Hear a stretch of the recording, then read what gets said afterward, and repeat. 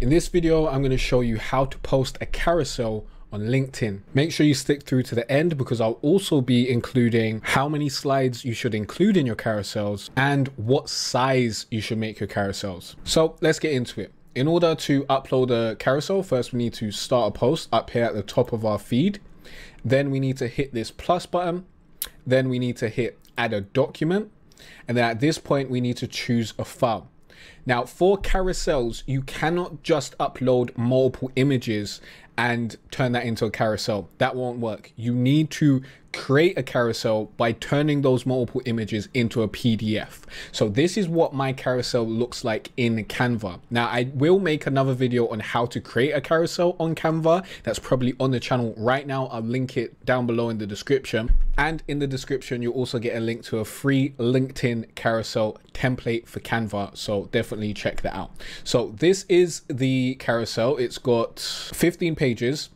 And in order to turn this into an actual PDF that we can use and we can flip through on LinkedIn, we go to share, then we go to download. Then at this point, instead of downloading as a PNG, we turn it into a PDF standard. Then we click download. Now that's downloaded, we can go back to LinkedIn and we can choose our file. I'll go to my downloads and then we will open this file. So here you need to name your file. So I will copy and paste the actual name. And then we can also see how this will work on LinkedIn. So you can see that it will swipe from left to right. There we go. And now we can write the post. When you're writing your text that introduces your carousel, you want to have a hook that grabs attention. Then you want to give some context.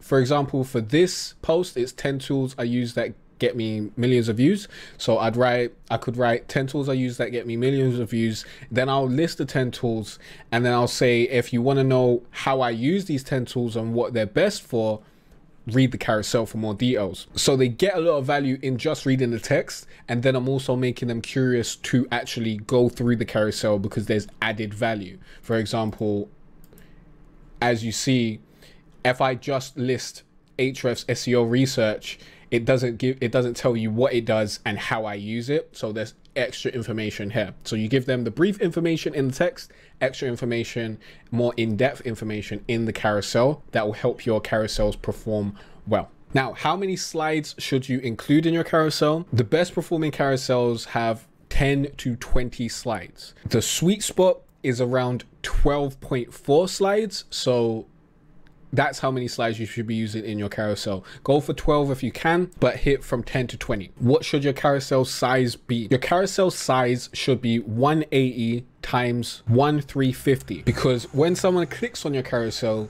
it's just more aesthetically pleasing to have it take up more of the screen than to just make it a little square box. However, if you're cross-posting your carousel to Instagram and LinkedIn, then you can go 180 times 180 and just create a square carousel. Now, the truth is creating a carousel can be very hard, especially if it's your first carousel and you're not a designer like me. That's why I've created a free LinkedIn carousel template for Canva that you can download right now. Click the link in the description or go to the link on the screen. If you got any questions or any other LinkedIn tutorials you want me to make, let me know in the comment section down below.